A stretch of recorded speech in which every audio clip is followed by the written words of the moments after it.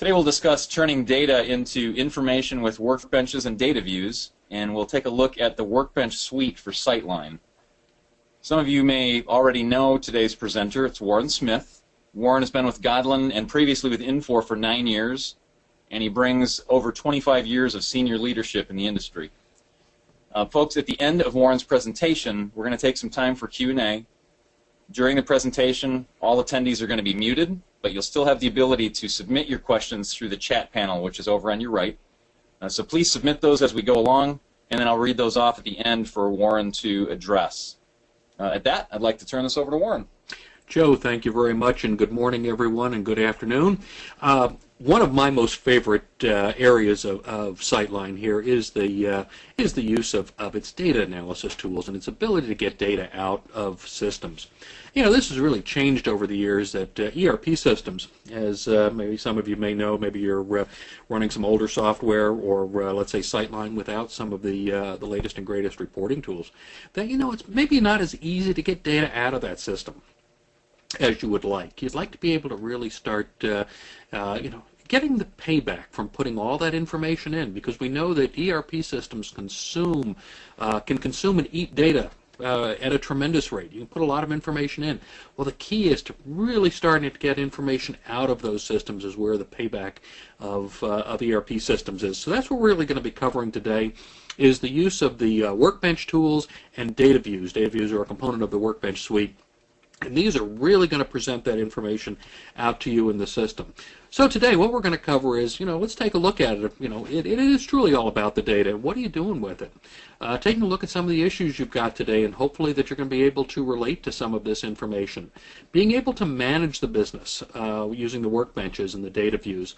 We're also then going to cover some of the advanced uses of data views, things like custom columns and formulas.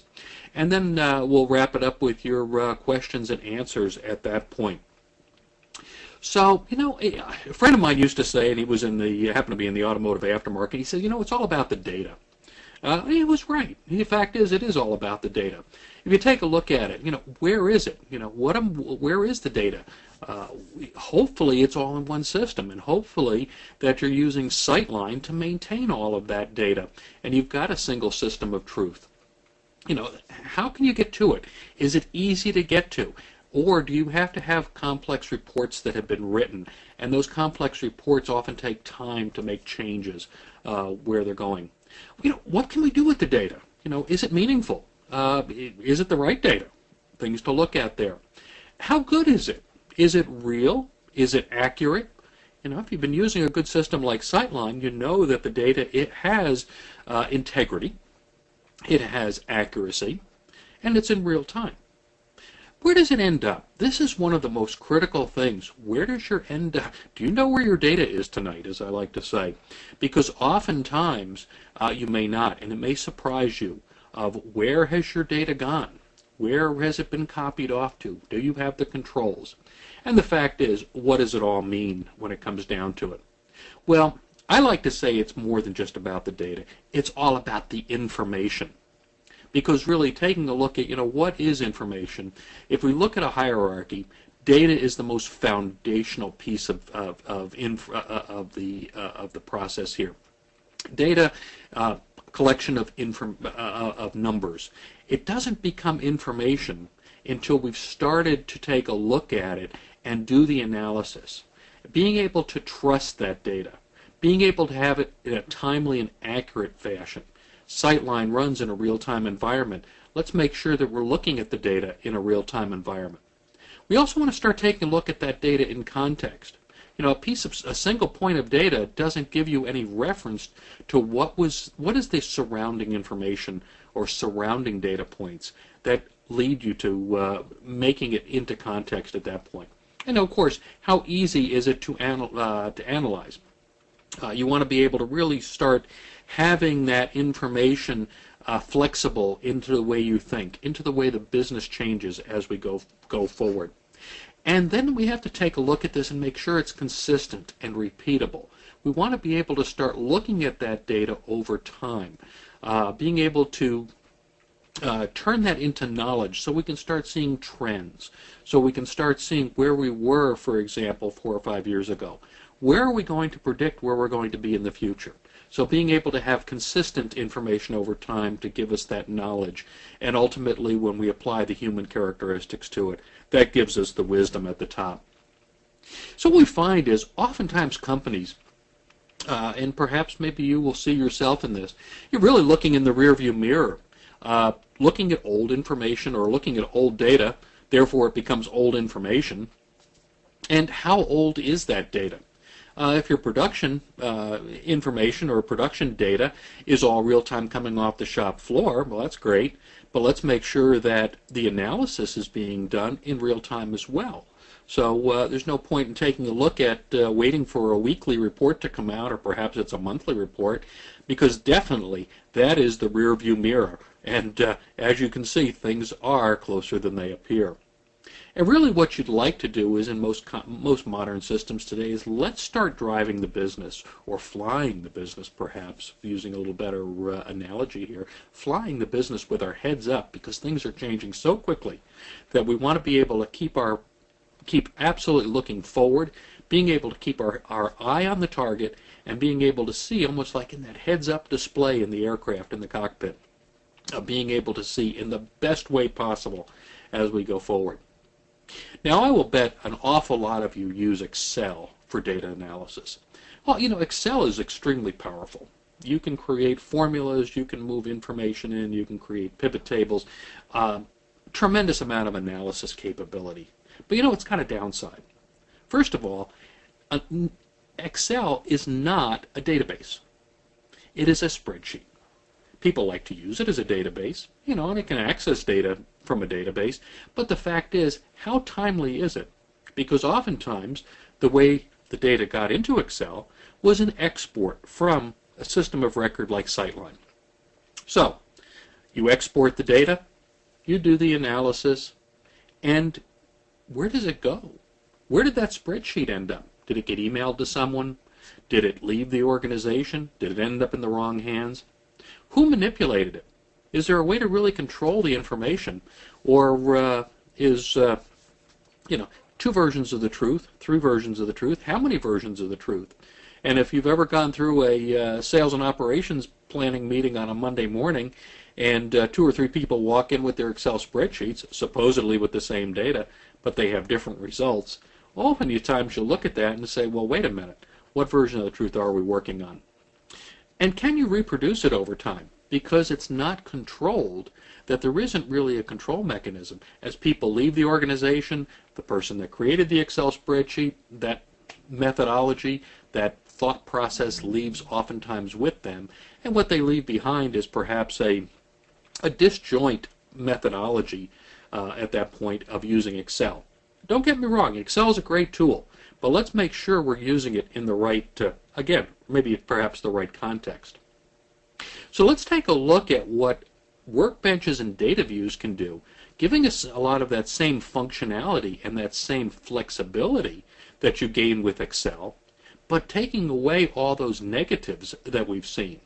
First of all, the positives.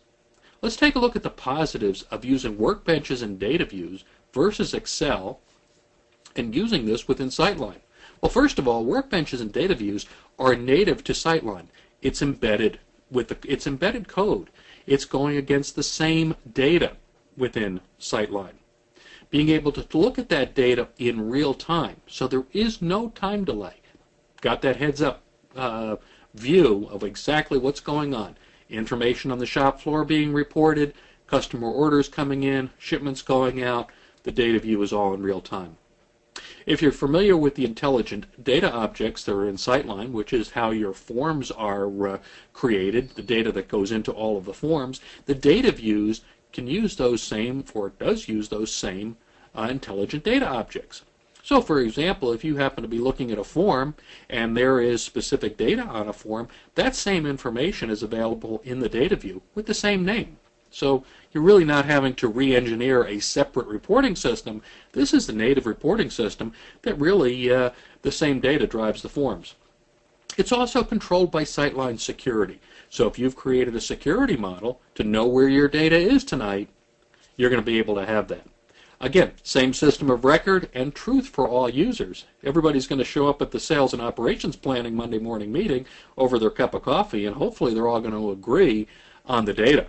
They're going to agree on the information. Now, they may still not agree on the approach, on how you're going to fix the situation, but at least the data is going to be all the same. And data views can be created by person, group, or the whole organization. So you have this control. Even if an individual leaves, you've still got those data views as part of the system. People have the ability to go back through and hand off as people change roles in the organization and maintain that knowledge over time. And again, exportable with control, making sure that you know exactly where the data goes. So you know what? Let's do this. Let's jump into the software right now and actually see what I'm talking about within the workbenches and data views. First part of the workbenches that comes up I like to look at is many of the customer service home pages or many of the other home pages that are business role specific. So really giving you that heads-up display. You walk in the morning, you pull up out the cup of coffee, and be able to see exactly the information that you need to see about the business. And this is all part of the workbenches and all this in these tools. So being able to take a look at the dashboard, being able to take a look at, for example, some critical numbers in some dashboards, and being able to drill down very quickly using the power of the data views, because these are exactly, the drill downs are set up as data views, being able to see exactly what the situation was. For example, being able to take a look at, and very quickly sorting just like Excel, being able to take a look at my items, being able to take a look at critical information, again, right from that, that chart that I was looking at there. Now, what we can do here too is being able to take a look at this large amount of data. There's a number of things that we can change as well. For example, we can start taking a look at choosing the columns that we want. So we're starting to now personalize this information.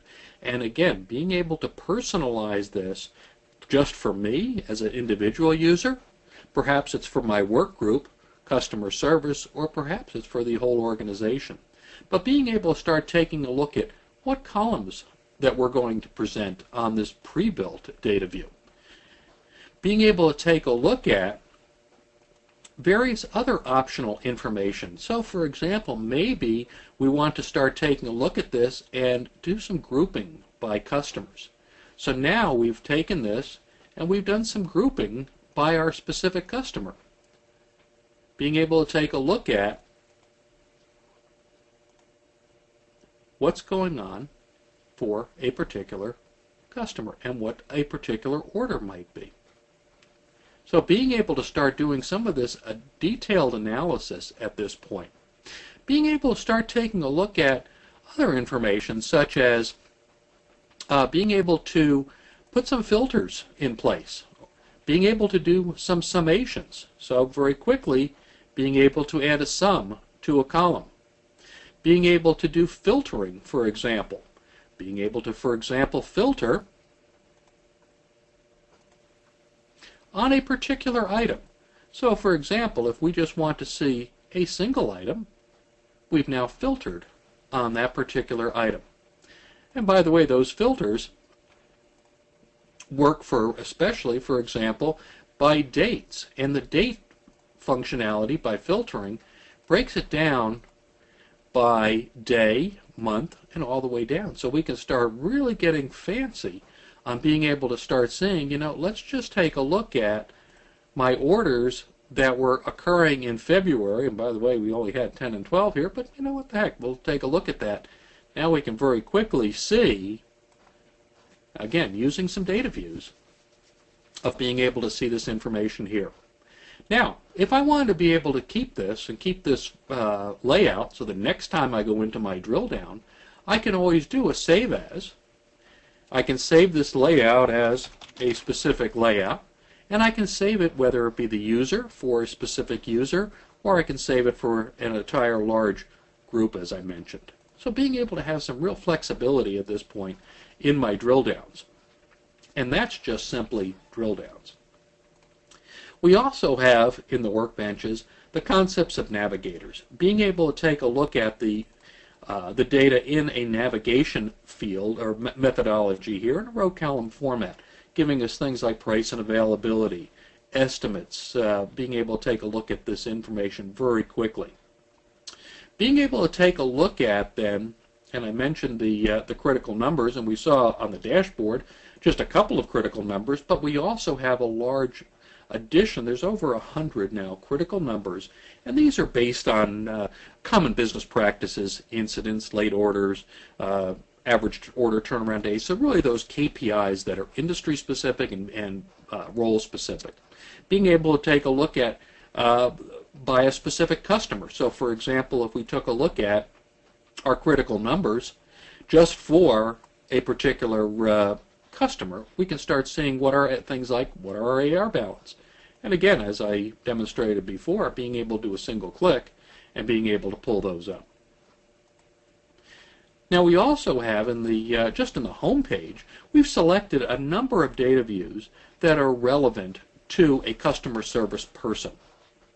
So being able to take a look at customer orders, RMAs, projects, being able to again take a look at this data, being able to do exactly what I did before, from the top of the dashboard, being able to take a look at these dashboards, picking our columns, being able to show the options of being able to do some summations, being able to do selecting, etc. Really being able to have a lot of flexibility here on these data views. So that is just a little bit about what goes on a home page. So now you're seeing exactly, how can a data view be used on a home page for a heads-up display? Well, now let's go ahead and jump into a little bit more about data views and how we would create a data view perhaps on our own. Very straightforward at this point.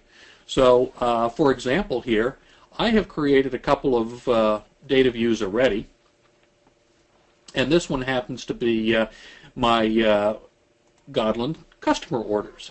So for example, my Godlan customer orders, in order to do this, I simply selected my intelligent data object, which was the information from the database that I was looking for, being able to set a number of options and capabilities for that. It has to do with how many records I'm going to pull from the database when I first open the application up. Being able to link multiple intelligent objects together. So in this particular case here, my customer orders and my customer order items are two different data objects, two different sets of data out of the database, and I'm going to join them at this point by our customer number.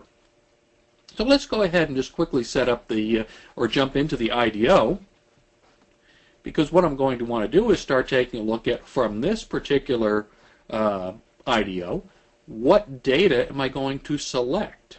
So these are all of the column names inside of that intelligent data object that I could present in my data view, in my report.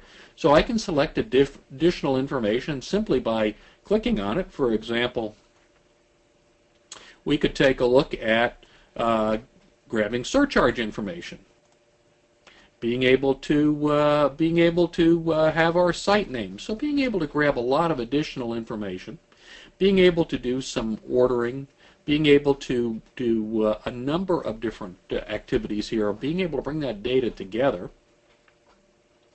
and ultimately being able to present that information in our data view. And as we pull this up, now if you think about this, by being able to use the intelligent data objects, first of all, we have not had to go against the raw SQL tables. We've been able to use this more of a business object style of information that is simple and easy to use. The intelligent data objects actually took care of joining perhaps multiple tables together out of SQL, so you're not having to worry about complex joins or anything like that. All that is done for you through the intelligent data object. So very simply being able to take just a couple of IDOs, joining those together, makes it pretty simple. But really what we've been able to take a look at here is being able to see, so for example, my customer number 1, being able to take a look at all of the orders for customer number 1, and being able to even drill down into the individual lines, so really 3 levels deep, being able to take a look at the summations of how many, in this case, what's my total sales orders, what's my average order, pardon me, my average order value, being able to take a look at all this information very, very quickly in our data view. And being able to start then looking at this and saying, you know, let's do the same thing. Let's go ahead and choose our columns. In this case here, you know, what columns? I've selected a number of them here, but I could actually say, well, you know, we might as well go ahead and grab the address here. We want to get the city information here.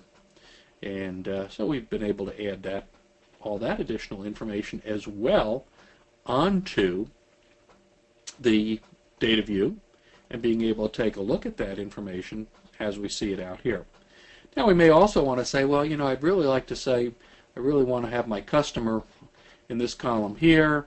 You know, I want to have my my customer purchase order because that's important to me, and I want to have my, of course, my customer name. So I can now start seeing that the report really starts to shape up very, very nicely at that point. So being able to have a lot of that flexibility at that point and being able to really manipulate and move this information exactly the way I want to use it. And of course, I then can go back through and say, you know what, let's go ahead and save this. And we're going to save this for future use. Now, I can always pull this information back up and say, do I want to see the report by customer, by end user type, by customer orders, or use my Warren format that I just created here that I started with. So a little bit about the some data views that are out here and being able to pull that information up as we go. Now, what we want to do too is we want to say, I'm going to pull up another data view here, and this is another data view that I had created here. Looks pretty simple here, you know, single line, but there's a lot of power that's behind this one here. And I happen to take a look at our customer order items again. Remember, we went into the IDO setup. Now this one here, I wanted to do some financial analysis. And so I selected a lot of information here that was more financial oriented. For example, my cost of goods sold, what my sell price was, various other financial based information about the cost of the product here. And that's what I've created with this one. So let's go ahead and launch this data view, and we'll see what we have here. So for example, in this one here, I have my customer name, my location, what was sold, how many was ordered, how many was shipped, for example. And now you see some columns here. For example, this column to be invoiced. Now, what was interesting is here, if we go back to the data view setup under our IDO, there is no column in here called to be invoiced. This was a custom column that I created just for the report. So it was one, and I'll get to that in just a moment, because I created some additional ones too here at the end. And for interesting information that I'd like to see is, what's my material percent as a cost of total value? So if I take a look at it, and being able to start seeing, for example, on this item here, 33.3% of my total price is material, because I have additional labor, I have overhead, I have variable overhead, etc. So being able to take a look at, you know, what's my average percent of sales, or I should say average cost of materials. Now I also took a look at adding, by the way, this is a custom column as well, calculated column. You won't find that in the database. Now I also have one here called extended labor. And what I did was here is, for that particular order, I took a look at my labor cost, multiplied that times my units, and I was able to actually collect then the amount of labor that went into that particular order. Now, I did that for a very specific reason. You might want to say, well, why would you want to do that? And the reason why I did something like that is gives you the idea of, these are some real complex calculations that if you had to go into the database and look at, it might take you some time to do it. So let's go ahead and see how we did this here. These are all part of our custom columns. So being able to create custom columns, which are calculated columns just like you would do in Excel. And by the way, the language is very simple. So for example, my to be invoiced column says simply quantity shipped minus quantity invoiced. My total cost, and we'll pull that up in the advanced editor, was simply being able to take all these different fields and do some math on them. I can also do date and time, engineering calculations, so very much like you would see in Excel. And by the way, when you start adding information here, for example, we could say, just by typing in cost, it will go up and do a pull-down search of all of my cost information of all the fields that are available. So you really don't have to be any type of programmer.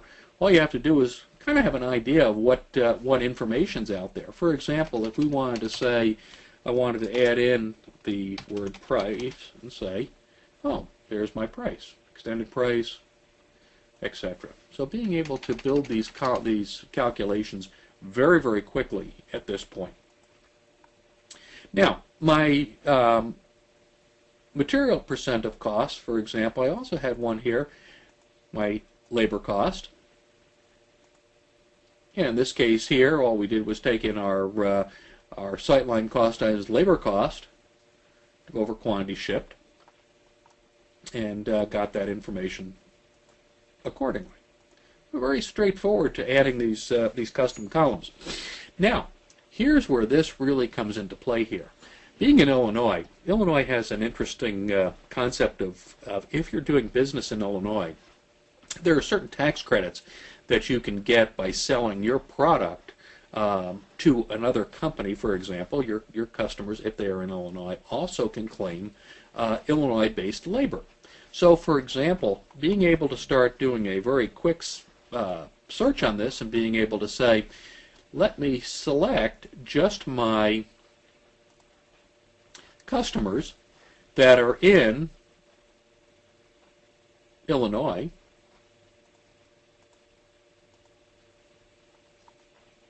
and being able then to say, how many sales did I have of what was my total labor value for companies that I sold in Illinois.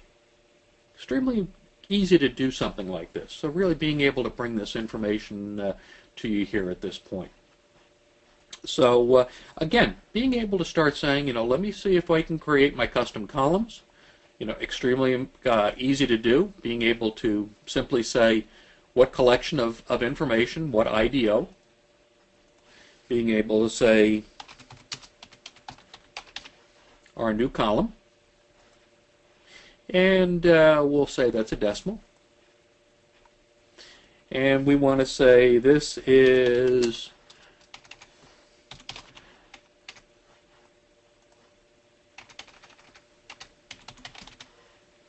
we'll say it's our extended price minus cost.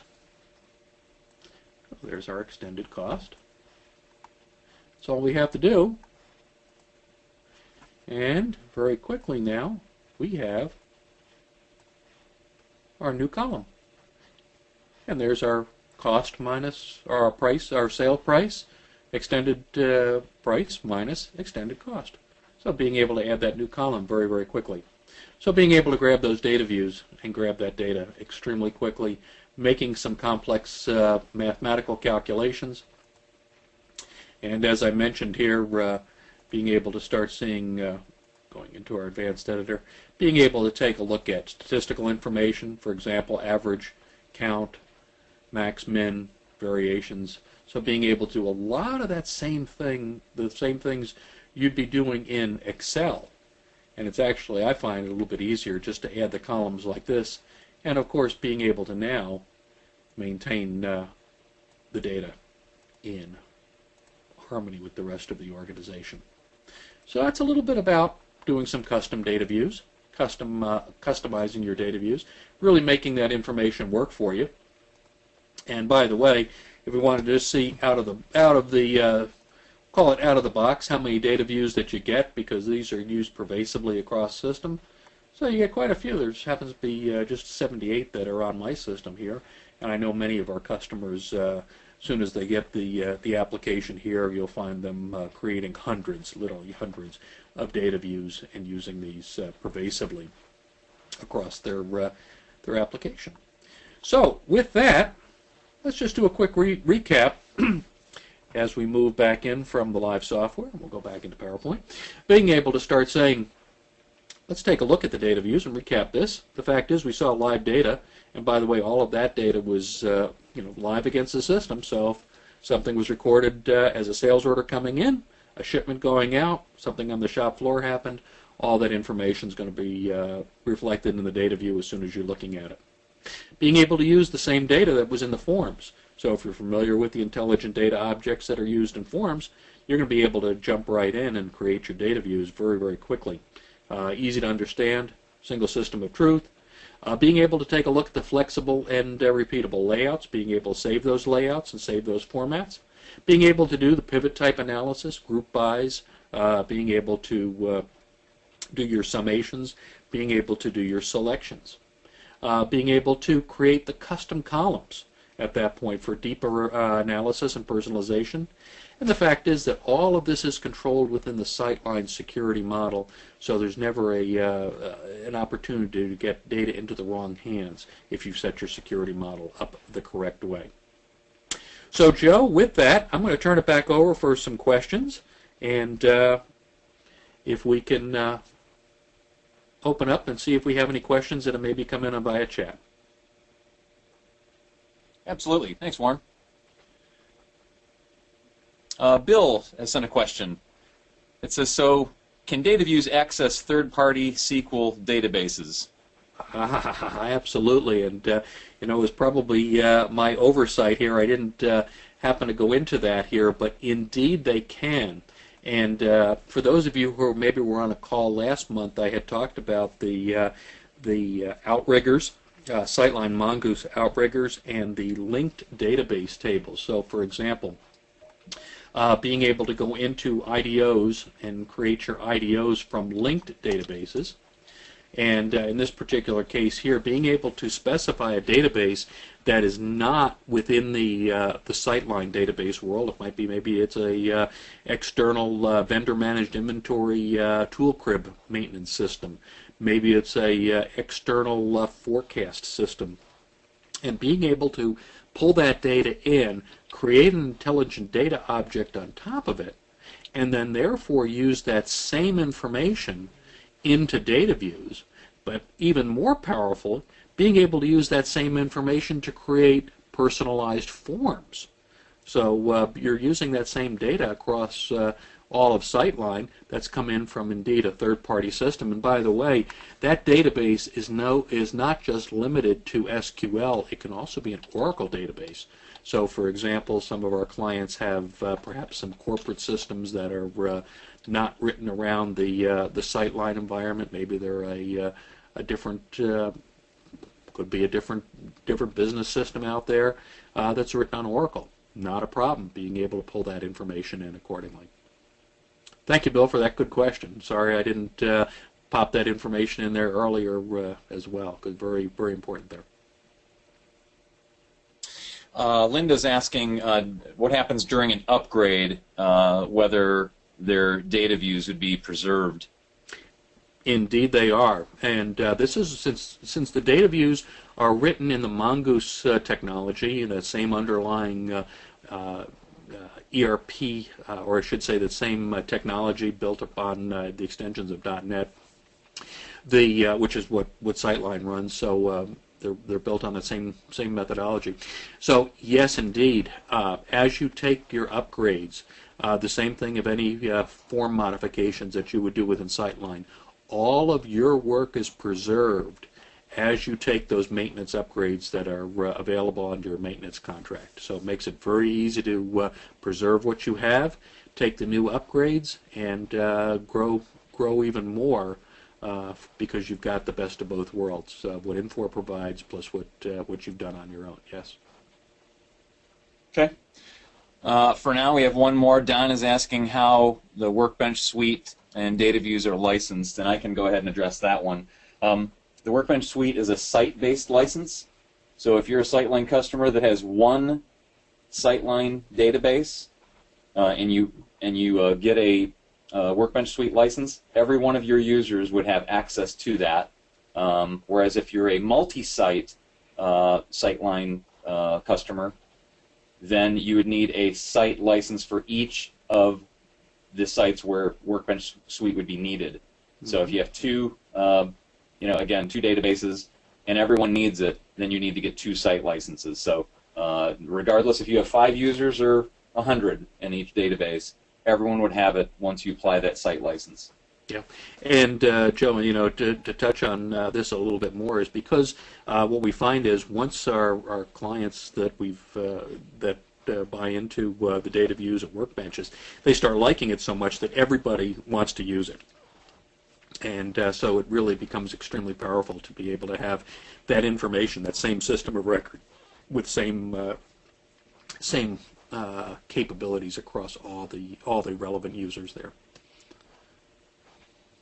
Excellent. Well, again, Warren, thank you for a great presentation. I'm sure very helpful information to our customers. And I'd like to invite anyone who did not get a chance to pop their question in, or you think of a question after we sign off here, please go ahead and send that to us to this email address, info@Godlan, info@Godlan, Godlan.com. I'll be glad to route that to Warren or whoever needs to answer that for you, get that answer right back to you. And if you'd like to request a copy of this presentation, you can also let us know that through that same email, and we'll get that right back to you as soon as it's created, which is usually pretty quickly. Thank you so much for joining us, and I look forward to seeing you all next time.